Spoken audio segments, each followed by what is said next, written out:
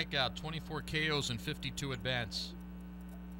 Swing here, and a high one, and that's deep into right center field. Mercado looks up. It's gone. It's into the Dodgers bullpen, right about where the home plate area is there. It's a 2-run homer for Taijeron, his first, and an early 2-0 Oklahoma City lead. Boy, the ball is carrying to right field this homestand. Much better than left, and that's not usually what we see here. Well, it's a 1-2 pitch. That may have actually been outside a couple inches off the plate, but it was up, and he showed some muscle there by driving it out of the ballpark.